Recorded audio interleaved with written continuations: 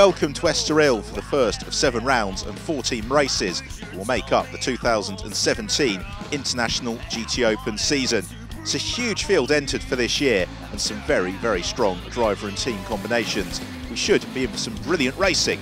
So let's take a look back at the very best at the start of the season.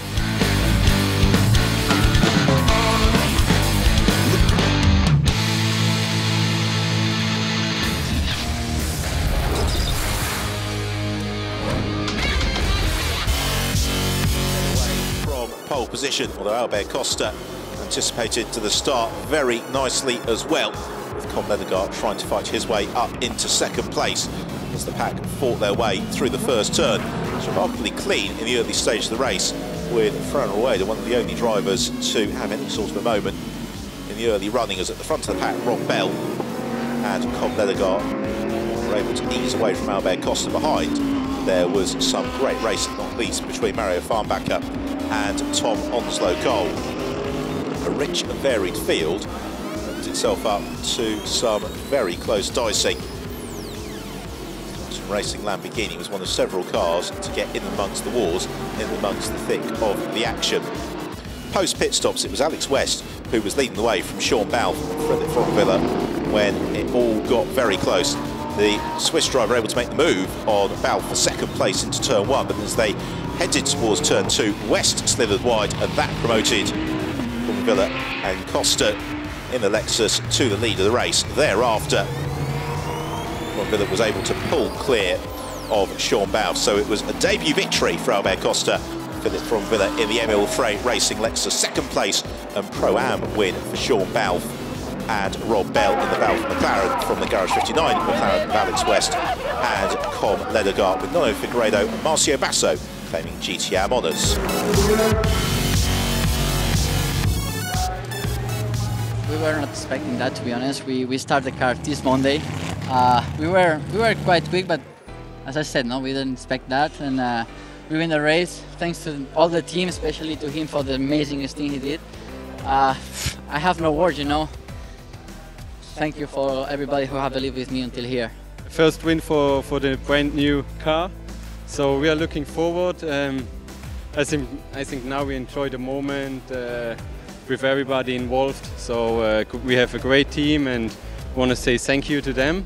So yeah, but now I think we just enjoy the moment, and let's see what we're going to do this year.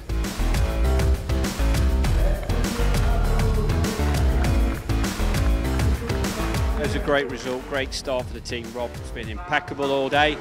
The McLaren's performed brilliantly. It's always been strong at Estoril, so it was great to get the job done. We were never quite sure, first race of the year, how it's going to go. Dream start, what can I say? Fantastic. The Lexus was very strong, so it deserved the win. Hey, look, this series is very competitive, and like Sean said, I think it's obvious we have a small advantage in Estoril. I don't expect that to be in every circuit, so tomorrow we're going to just do our best and make the most of when the circuit suits the car, and we will just do our best, for sure.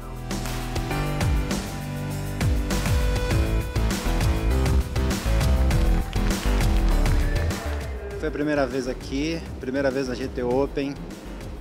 Gostei muito, uma prova muito legal. Vocês estão de parabéns. Voltaremos. Tomorrow is another race, another qualifying, so it was good to have a good race today and to get this over. The first race is always the complicated one because the first time for us here, first time with this team, first time with this car, so a lot of things can go wrong. We have a lot to learn still, so tomorrow maybe we can do a little bit better.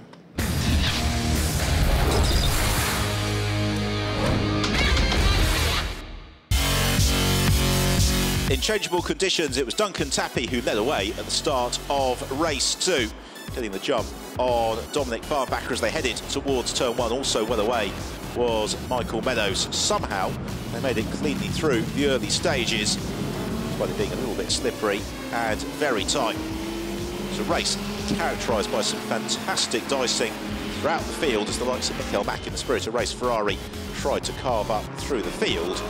Figueiredo presented pretty stiff opposition, so eventually Mack was able to sneak past at turn 1. Post pit stops, Jordan Witt shut the door a little bit too late for Mauro Calamia, That made life a lot easier for Albert Costa, and Rob Bell starts to try and move their way up through the field. Simon Dunbar had a quick spin. Also charging Fran Rueda en route to a top 10 finish. Front of the field though was the Farnbacher Racing Lexus that was well clear, with Venturini and Benham doing battle for second position. It's behind Marco Ciocci. Side through up to an eventual 6th place finish. And Rob Bell in the Balfe Motorsport McLaren, a great drive past Domingo Ramos late on to claim 4th. This was the move that decided 2nd place, however. Venturini to the inside of Mike Benham. Out front, Dominic Mario Farnbacher dominating the race, particularly the second half of it, and eventually the Farnbacher Racing Lexus winning by over 23 seconds from Venturini and Biaggi second in the Pirelli Racing Lamborghini, with Mike Benham and Duncan Tappy third for Garage 59, claiming the Pro-Am class win. It was nice. The start was quite normal. I mean, Mr. Tappy was very, very nice, and I tried to follow him. His McLaren was doing very strong. I tried to follow him as good as I can and to save the tires for Mario. That was my strategy, and yeah, Mario did a very well job towards the end to keep the pace, and yeah, two Lexus victories in one weekend is pretty good. It seems it's the right machine to have this year. I hope so. I mean, we had a development program the last 2 years with this car, and we had good progress, and finally we get some victories out of it, and it's pretty good, and it stays for the name Lexus.